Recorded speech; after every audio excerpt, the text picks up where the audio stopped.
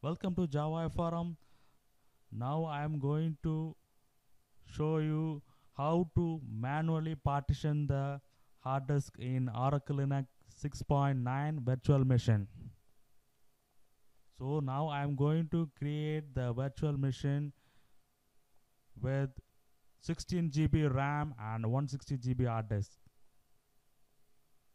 Yes, now I am going to allocate 16 GB RAM. Here now I am going to create a virtual hard drive with 160 GB. Make sure that you have enough space in your hard disk. So this will be dynamically allocated. So now I am creating 160 GB virtual hard drive. So right click, settings. So here I am enabling my clipboard.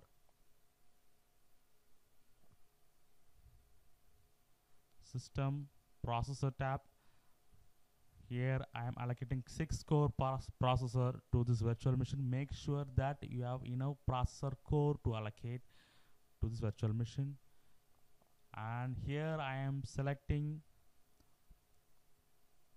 Oracle Linux 6.9 ISO file as a installation media. So this installation media is already downloaded from Oracle website. So I am allocating the installation device. So now network, according to my environment, I am creating the network adapter. So now everything is completed. So I am going to start the virtual machine. So once again I am reminding you, make sure that you have enough space in your hard drive and you have enough memory and you have enough processor core to be allocated.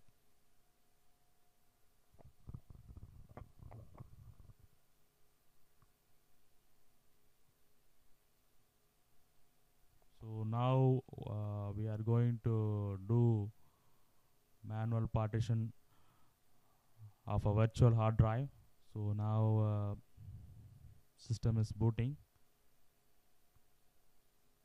So I am skipping the media test now.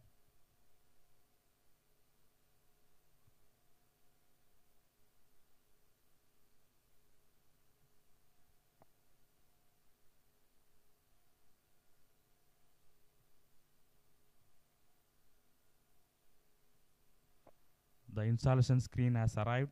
So I am clicking the next button. I am selecting English as my language. So I am selecting basic storage devices. So I will discard the data so that it will format the entire space. Next I am selecting the time zone.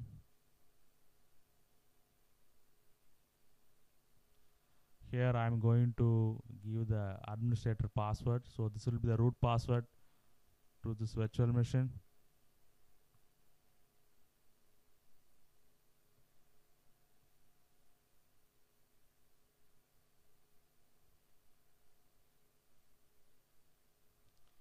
Here I am going to select create custom layout as option. So this will guide us to the manual partitioning screen. So here you can see the free space of a virtual hard drive. I am clicking the create button. So first partition, I am going to create a root partition. It will be the file system type ext4 file system type, and it will be the primary partition. So I'm allocating 22 GB to this mount point. So still some free space is there. So again I'm going to create. So this partition will be /home directory. So I'm allocating 10 GB to this home directory. So the file system will be ext4. So all the mount points file system will be ext4. So again I'm creating one more. So this will be /tmp. /tmp is a temporary space used by Linux operating system. So I'm allocating 10 GB. So again I'm going to create another.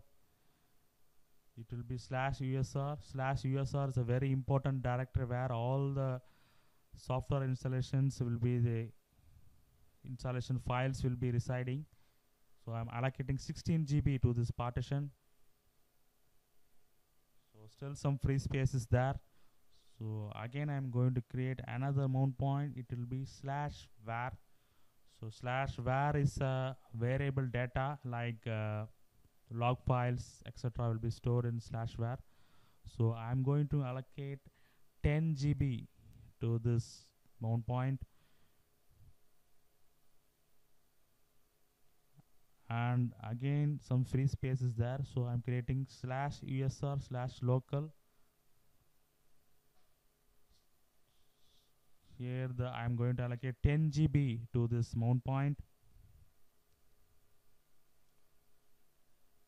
So again some free space is there. Click that free space, create button. So /opt.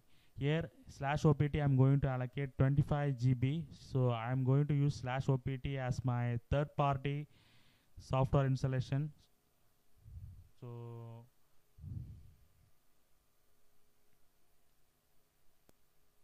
/opt. So I have wrongly done. So /opt. I'm allocating 25 GB. Here I'm going to use this mount point as my storage for my installation directory, third party installation directory. So /opt created successfully. Again some free space is there. So here I am going to create swap space. So swap is a temporary space used by Linux. So it will be acting as a virtual memory. So I am giving 26 GB to my swap. So I will be using swap for my memory hungry application. So in future I may install memory hungry application. So it will be using swap space. Now I am going to create folder called /softwares. So /softwares will be my storage directory of my binaries. So I am allocating 25 GB to this /softwares. So /softwares is a manually created mount point, so which is not listed in the drop down. So again some space again there is there. So I am going to allocate the remaining space to /log files. So I am allocating the remaining space to /log files. Yes, so everything created successfully, and I have not created space for /boot.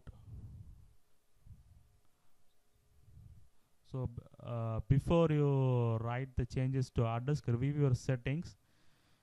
So I have not allocated the space to /boot because /boot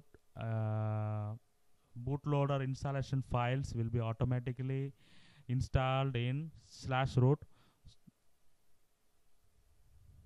So I have not created separate partition for this bootloader configuration files. So now the installation is going to begin. So here I am selecting desktop as my option.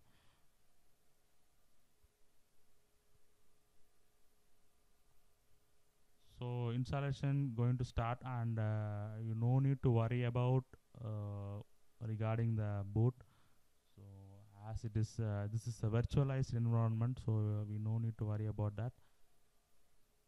So installation has started. So once installation completed, we are going to verify each and every folder whether it was created or allocated correctly. make sure that you have enough hard disk space, memory, and processor core. So this I am reminding once again.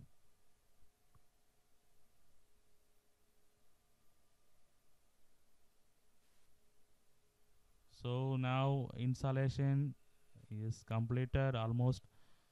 So now once installation complete, we are going to verify. So let us wait. Yes, done. So I am going to reboot.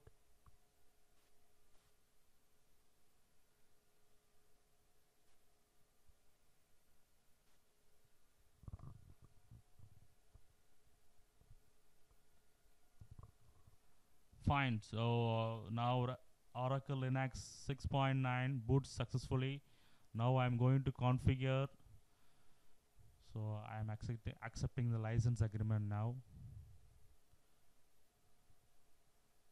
And now I am going to create one user. So this user will be the login user.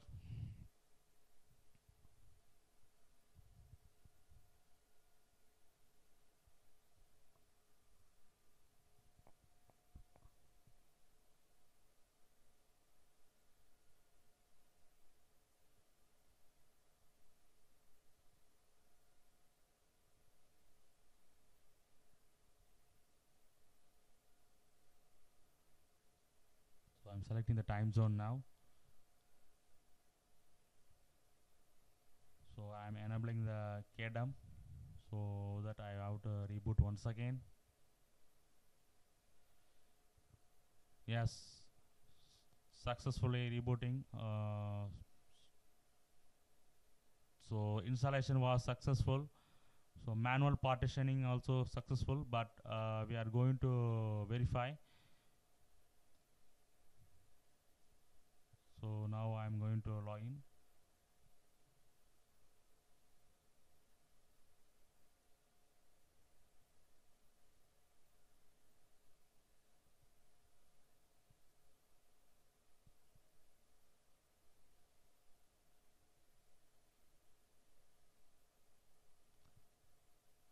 Yes, so now we arrived to Oracle Linux 6.9 desktop. So here I'm going to system menu.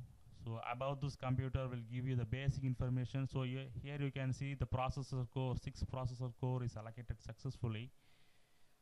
So you can verify the file system in multiple ways.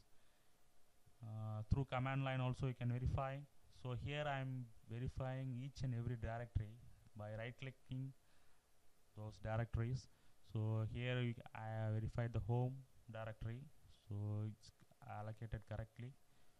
So log files directory, so right clicking the log files directory, you can check what is the space is got allocated. Yes, it was allocated correctly. So I'm right clicking /opt properties. Yes, it was also get allocated correctly.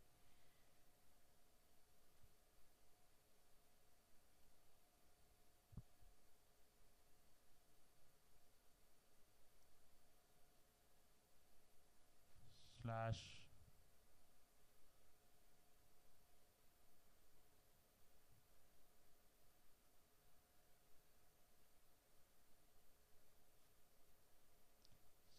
temp also allocated correctly. So I can see all directory had correctly allocated with some free space. So now I'm going to verify the swap space memory installed in command line through command line. So I open the terminal. So free-m or df-kh gives you the space allocated for each and every mount point. So don't forget this command df-kh. So here also you can verify. So here you can see all the mount point is allocated. Free-m commands gives you amount of RAM memory installed and swap space installed. So swap space, you can see 26 GB allocated correctly. RAM is 16 GB. So Oracle Linux 6.9 manual partitioning was successful. Subscribe our YouTube channel Java FRM for more videos.